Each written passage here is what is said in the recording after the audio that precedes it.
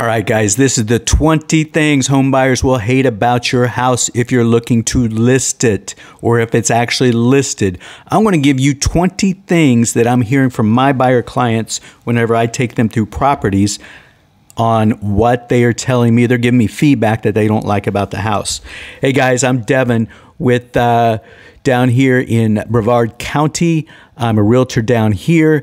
Brevard County is Merritt Island, Merritt, Vero Beach. We've got Melbourne, Cocoa Beach, Titusville. Basically, think about this Space Canaveral area, Cape Canaveral, the ports there, and over Patrick Air Force Base. So think about those areas. Also, up here in the Indianapolis Metro Area, I'm a Realtor broker up here. So, guys, I just want to give some feedback here. And if you're looking to list your house, whether you list for me or not, this is a great list to go through your house and actually take care of, because I'm giving value back. This is the purpose of the video, is to give value back into the real estate industry, because if I can help somebody else's house that actually sold with another realtor broker, guys, it's actually going to help the market. So if our houses are in tip-top condition, looking great, it's going to help the market for everybody. It's going to get prices up. But if you start thinking this is a seller's market and I don't want to do anything to my house and don't think I need to because I'm going to get it because inventories are low, you know, there is that possibility. But your neighbor down the road is going to, and most likely, watch this video and seen the top 20 here, and they went through here. It's like, you know what? I'm going to take care of all this stuff. Plain and simple. I'm going to take care of it. I don't care. You know, Joe Smith, the Jones down the road, didn't do it. You know, they can leave their house that way, but mine's going to sell. That's what they're thinking. That's what these sellers are thinking, guys. So, all right, I'm going to give you the top 20 here, and we're going to go right down through here. We're going to go pretty fast. If you don't get it, I'm going to actually put these down in the description. Make sure you like the video, hit the notification bell, make sure you subscribe, do all that stuff. Make sure you leave a comment, leave a question down below too. All right, so here we are with the top 20, starting from 1 all the way down to 20. I'm going to add a little bit to these as we're going, so stay with me. Stay with me, all right? Stay with me, guys. All right, make sure I got my hat on, ready to do some business here. All right, so number 1, room clutter and dirt. Guys, that's explanatory. Declutter the closets, declutter the house, start packing, because you're going to be going through, you're actually going to be in a closing within 30 to 45, 60 days. You know, in this market, you could be out that quick. And before you know it, you're going to be like, oh, shoot, I need to pack. All right, start packing now, declutter your house, clean up the dirt. All right. If you have any converted rooms, except for bedroom and office space, that's cool. All right. If you have a bedroom that changed it over to an office space, the times now that a lot of homes have offices in homes, people do work from home. They work remotely. But if you took an old garage, if you took a garage, especially an attached garage, maybe you had 2 cars and you split it off. If you had a 1 car and you converted it over, and you don't have a place for somebody to park their vehicle, and the house down the road does, guess which one's going to win? All right, this is the feedback I'm getting from my buyers here.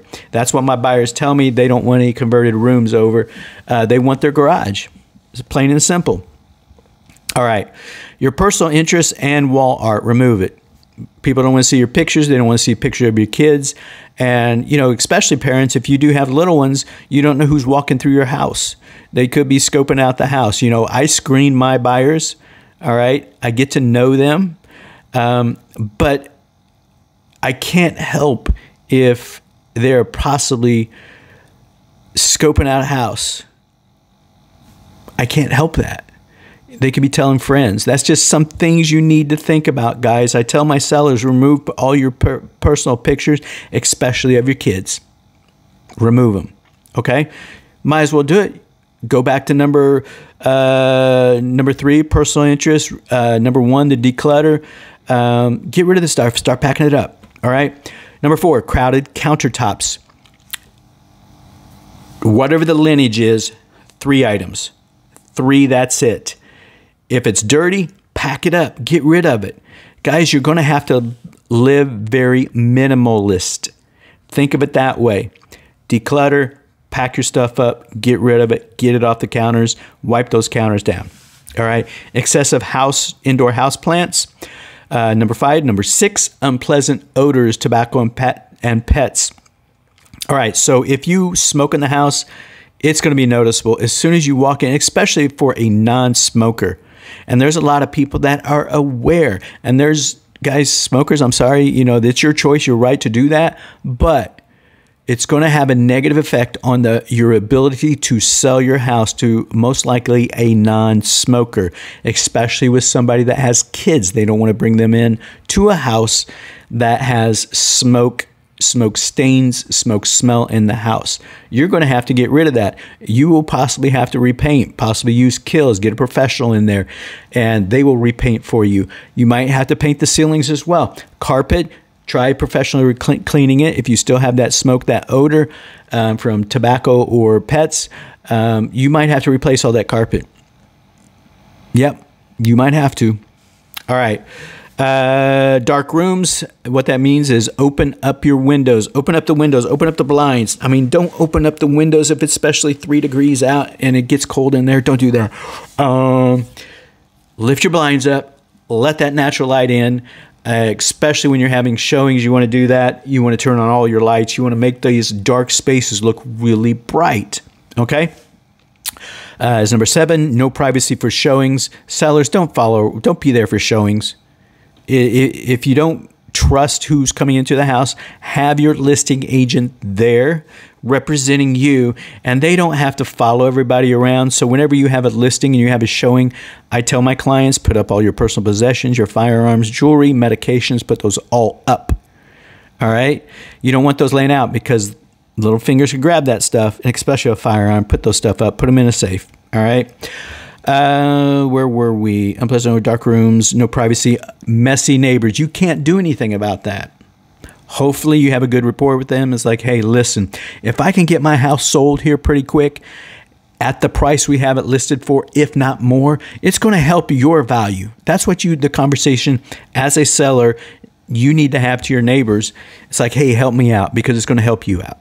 All right. Number 10, overgrown landscaping. If you have a furry bush, cut it back. Keep this G-rated, guys. This is G-rated. Cut back the bushes. Get rid of all the overgrowth. Trim everything back. Make it look clean, fresh. Think of a builder's model home. Whenever you come up, everything looks clean, manicured, well kept. All right. All right, I didn't want to cough into the mic because it would pick that up. Whenever I get talking for a while, and I don't have any water, I forgot to bring water up. Whenever I get talking, I get really dry mouth and start going monotone. For hopefully I'm not monotone right now. Number 11, still it goes hand in hand with number 10, messy front of the home, overall curb appeal. Pick up the bikes, pick up the toys.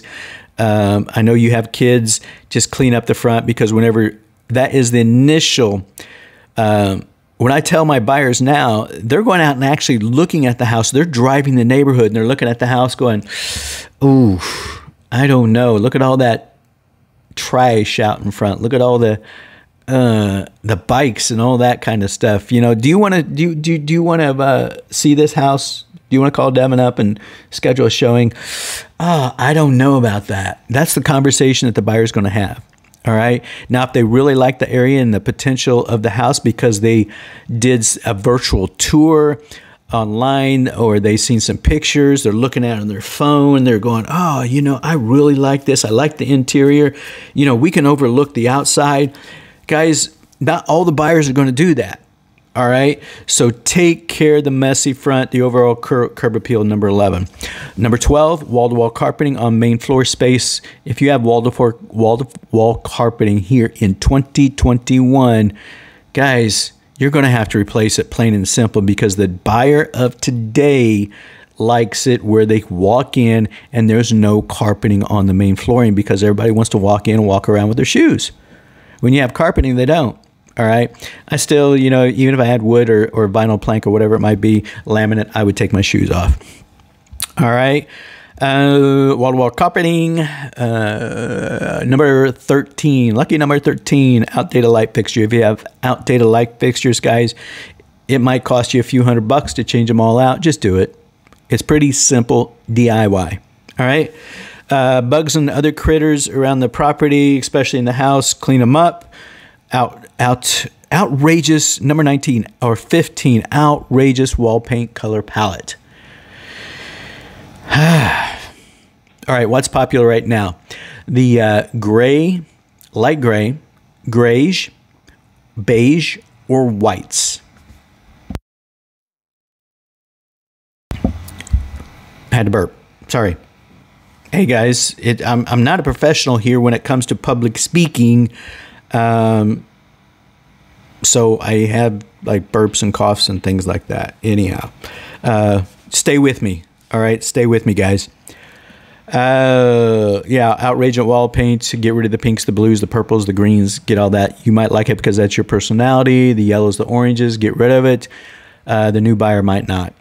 Have a professional painter come in. It could pay, probably be a few $1,000s. I don't know. Get that quote. Have them come in, and they can knock it out within a few days. All right. Outrageous wall paint palette. Number 16, wallpaper and wood paneling. Wallpaper is making a comeback, but it's not on every wall. It's usually just on a little accent area instead of the accent paint. They're doing actually wallpaper. It's very tactful. It goes along with the decor in the house, the overall ambience, that kind of thing. So don't be putting on all the walls. Guys, wood paneling. I don't think it's been around since 70s. Yeah, 70s. If you have wood paneling, paint it. Have a professional come in and paint it. All right, paint it back to the colors of the walls, what they should be. If you got the gray, grayish, white, whatever it might be, paint it. That's a lot cheaper than going through and have to removing all the wood paneling. But if you have to, maybe it's just one whole wall that has wood paneling. Painting would be easy. Take it down, put up some drywall, finish it off. Okay, guys, like I said, this is what my buyer clients are telling me. They're telling me. I just didn't come up with this. All right, this is what my buyers, I've heard over time, they're telling me about what they like and dislike about a house. All right, so this is this is what they hate about your house. So if you are watching this video, and I'm giving back to the community of the real estate community, if you're watching this video and you're like, there's a realtor by the name of Devin, you're telling your listing agent, he came up with these 20 things here. You didn't talk to me about this, but what do you think about that? And then the listing broker, potential listing broker, they're like, oh, why didn't I think about that?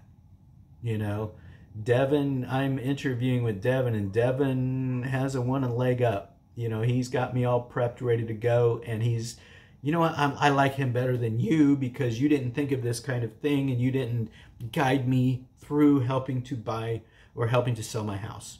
Guy, I am representing you, giving you suggestions. It isn't advice that you have to do it. It's suggestions. If you are looking to list your house and sell your house for the top dollar, these are suggestions that I hear from my buyers that tell me what they hate about houses. All right. Mismatched appliances, number 17. You could go in there and you could put a $3,000 appliance package into your home. It'll make a huge difference when you have everything that's on the same manufacturer and same color, same stainless steel. If it's all black or if it's all white, whatever it might be, make sure they're all the same. All right. Mismatched appliances, change them out. $3,000 will help you sell your house over your competition down the road. That's what you want to do. You don't want to be the last house standing and somebody going, well, I guess I'll pick this. I love the neighborhood, but you know what? I'm going to pick this, but I really hate the appliances. Now I'm going to put $3,000 into a house as soon as I move in. They're going to ask for a discount some way on that property because they're like, down the road for $250,000, that house down there, 3-bedroom, 2-bath at 2,000 square feet. It had all new appliances. I'm going with that house. That's what your potential buyers are comparing against you. Make sure you change out those mismatched appliances. Number 18, drop ceilings. If you have drop ceilings in the basement, there isn't too much you can do about that because you most likely went in there and did it to cover up the wiring and plumbing and the rafters, the support beams, right? So most likely that's why you did that. If you have broken ones or stain, make sure you replace them. Just fix them, guys. It's simple, right? If you don't want to do it, have a professional come in. Most likely painters, they do that kind of stuff as well. Old HVAC system, heating, ventilation, air conditioning, your system, your heater, your air conditioning, whether it's your heater or your heat pump. Guys, if you have one that's working great for you, I hope you, if it's like 10, 15, 5, 10, if it's 1 year old, I hope you've been taking care of it with maintenance records. I hope so. Because that's what the buyers are going to be. They're going to be like, when was the last time somebody came out and inspected this system? Good question. Let me get it with the realtor, a listing realtor, and ask him if he knows. Oh, I don't know. Let me get with my seller here. That's usually what happens. Guys, that shouldn't be that. If you have a house, make sure you take care of your system. Make sure you have somebody at least come out once a year to do a checkup. It's going to cost you a few $100. So what? But it's going to be a lot of preventive maintenance that you could, foresee, get it taken care of before something happens. All right. And you'll have those records that you'll be able to present to a buyer or to the buyer's agent. And it's like, hey, no, we just had one a month ago. They had this fixed. And yeah, they change out the furnace filter regularly as well. There's filters out there, especially those small 1-inch ones, that needs replaced every month. Do not let those get dirty, guys.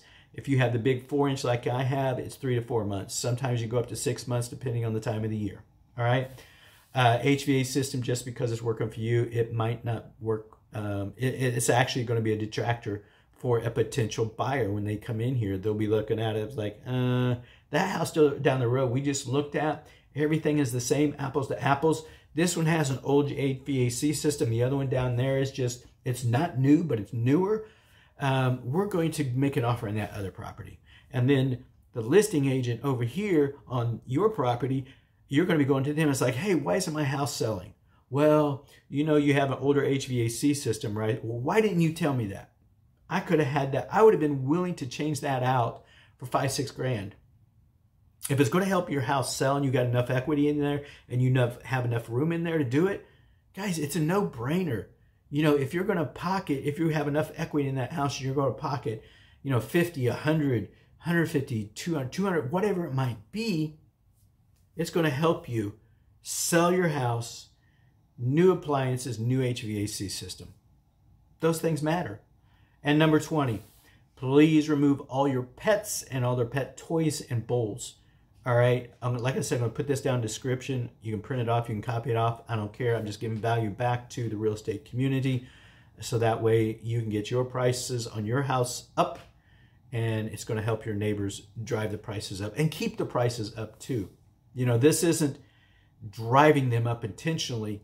This is to help keep prices up because people pay for quality products. All right? People pay for quality products. So guys, hopefully this list really helped you out. Look forward to if you are looking to sell a house, whether you're in the Indianapolis Metro Area or down the Brevard County in Florida, feel free to give me a call. That contact information will be down there. Love to help you out. I'd love to set up a consultation time for you and go through this. Let me just walk through the property, and from my perspective of what my buyers have been telling me and what they're looking for, the feedback I received from them, I can pass on to you. We can walk through. We'll do a pre-listing appointment walkthrough, and it's like, yeah, this. Remember we were talking about the outdated fixtures on number 13. Guys, you might want to change these out. It costs you a few $100. All right. So guys, purpose of the video, thanks for watching. Leave me a comment down below if you got any questions. You'll have my phone number down there too. Feel free to text me, leave a comment down there, ask any questions you might have. Look for the next video comes out. Make sure you subscribe to this video, hit the notification bell. Usually with other people's videos, you see that in front. I just want to start in giving value and put this at the end, because if you actually watch this far, you're like, oh shoot, I like what Devin's putting out. As a realtor, he must know what he's doing, because he gets a lot of feedback from his buyer clients, which I'm able to give to my listing clients, my sellers. So guys, hopefully you found some value out of this. I got more videos coming, and we'll talk soon. I'm out of here. We'll see you.